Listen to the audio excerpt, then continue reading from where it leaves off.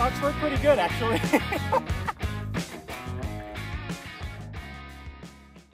So it's been a while since we talked about the high school Jeep and everything going on with it, mostly because the high school Jeep, compared to the other Jeeps, is in the best shape. It has Tom Woods drive shafts, Raceline wheels, Optima battery, you know, the list goes on, and it's just so much more ready than these other vehicles. So I've been giving it a lot less attention.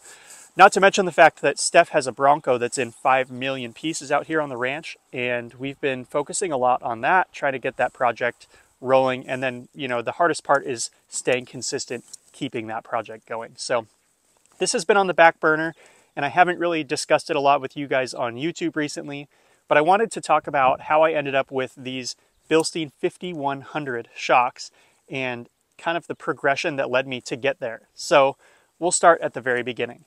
When Luke and I drove up to St. George, Utah to go get the split decision CJ7, which we were planning on picking up as a parts Jeep, we stopped at our friends Hollie and Walter's house.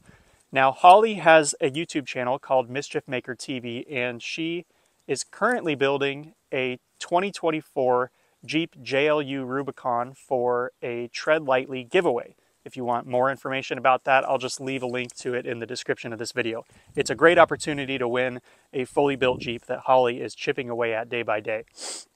But that Jeep came into her shop completely stock. And in the process of putting, you know, RPM steering control arms and all this 1-ton axle stuff on it, all the stock stuff on that Jeep had to come off. And I was up in her shop, we were just kind of shooting the breeze, talking about things, and she said, hey, by the way, if you need any stock parts for your CJ, like stock JL parts that could possibly work on your CJ, you know, by all means, you can take what you think will work. And I was looking at this pile of stock Jeep parts, and I was like, man, I bet I could make those shocks fit on my Jeep. They look like they're the right length. Visually, they look, you know, they look brand new, but they look like they could work on this Jeep. So I went ahead and grabbed those shocks and brought them back here to the ranch.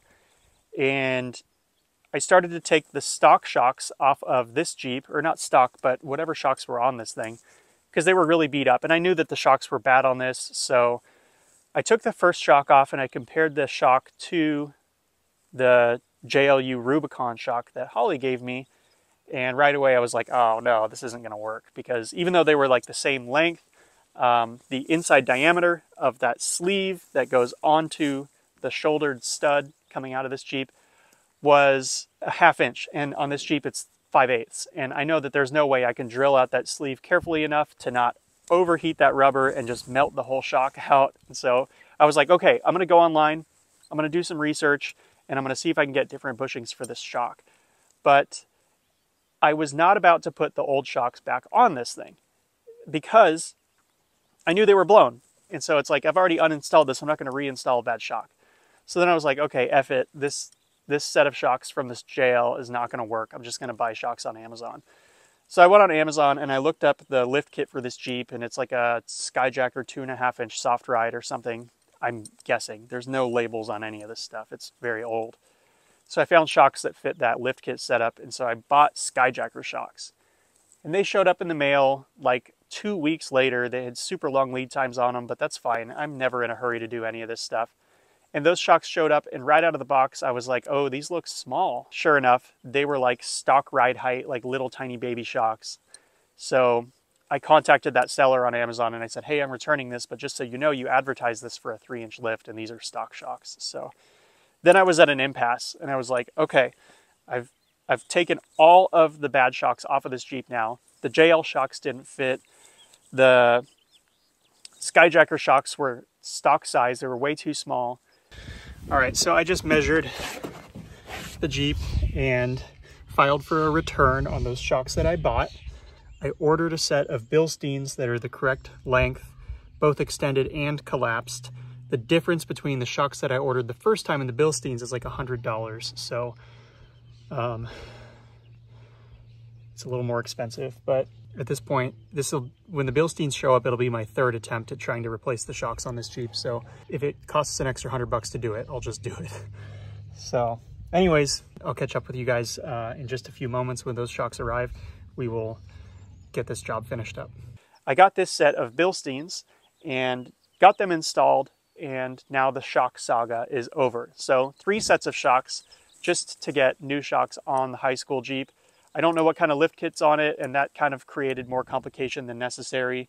Also, trying to fit 2024 shocks on a 1979 Jeep made things a little complicated. But anyways, now we have these 5100s.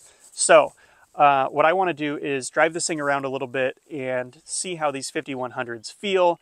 I really haven't driven this thing at all because I parked it here and then I was weed whacking around it because stuff grows like crazy out here. And I accidentally weed whacked my gas line. So Steph and I ran to Napa Auto Parts yesterday and picked up some new 3/8 fuel line. So I got fuel line in this thing, it runs and drives again, and now I can actually test out those shocks. So let's drive it around the ranch and just see how those feel, because the last time we drove this thing around, it had 4 fully blown, just white monotube shocks. I have no idea what kind of shocks they were. Okay, so I love these PRP seats, and in fact, I love them so much that I've been working with PRP to get seats for the other Jeeps. So the Split Decision CJ5, White Lightning YJ, and Cream Puff CJ5, and the M83. So we have 4 other Jeeps that I'm trying to put PRP seats into. We'll talk more about that on another video. But, God, these things are so nice. Okay, anyways. So when we did the mud bog video where we put this Jeep on super swampers and drove it through the pond, by the way, terrible idea. Would not recommend doing that with your vehicle. It really did a lot of damage to this thing. But when we made that video, this Jeep had no shocks on it at all, because I was in that transition period between taking off shocks and figuring out what shocks fit it. So I had no shocks at all. It just doesn't want to run today. Come on!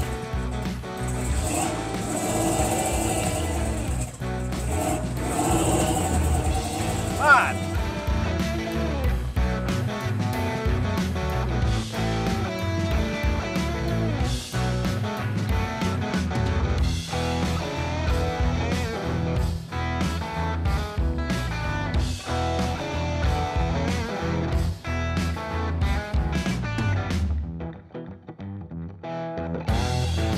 So before I put these new shocks on it, I would describe the ride as very bouncy, very soft.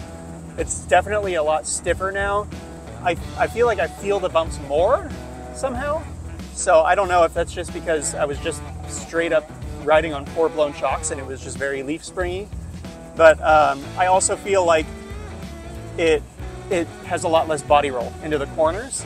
So that is really nice, because I feel like when you're articulating into something a little bit harder than you expect to, you want the suspension to drop, but you don't want the body to follow.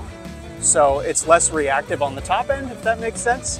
So I feel like this will be a lot better for us when we hit the Rubicon Trail.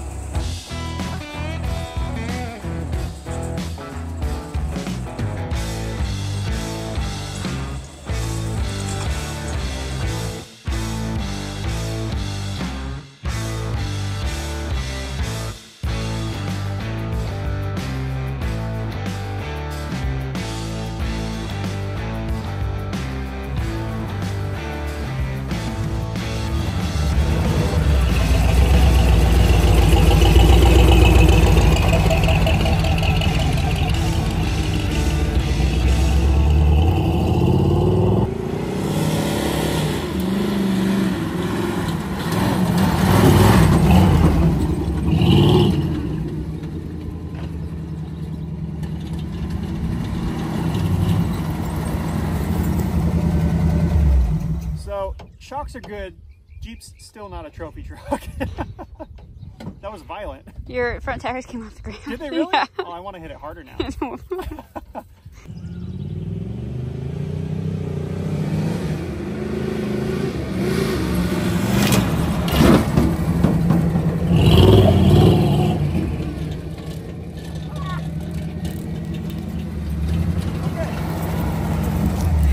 Shocks were pretty good, actually.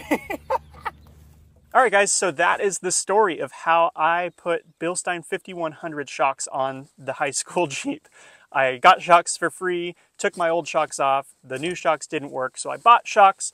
Those didn't work, and then I bought these based purely off of the specs, not for vehicle fitment. But if you enjoyed this video, please give it a thumbs up, leave a comment below, and subscribe to Crawl TV. I have new content coming out every week, and I would love to share it with you. So stick around and see what happens next. There's a lot of exciting things in the works right now. We have the Rubicon Trail coming up in 2 short months, and we have some really, really fun content planned for building these Jeeps up before we get there, and also once we're there. So I will see you guys on the next episode. Thanks for watching Crawl TV.